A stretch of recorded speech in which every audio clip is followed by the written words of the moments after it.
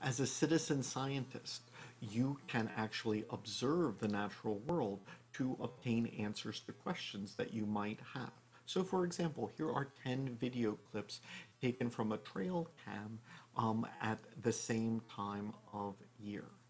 They all include deer, and because males possess antlers at this season, you could ask the question, are male and female deer behaving equivalently, or are there gender differences, at least to a degree, in their behavior? So, for example, is there a difference, do you notice, in the frequency in which the male or female deer are captured by this trail cam during the day or at night?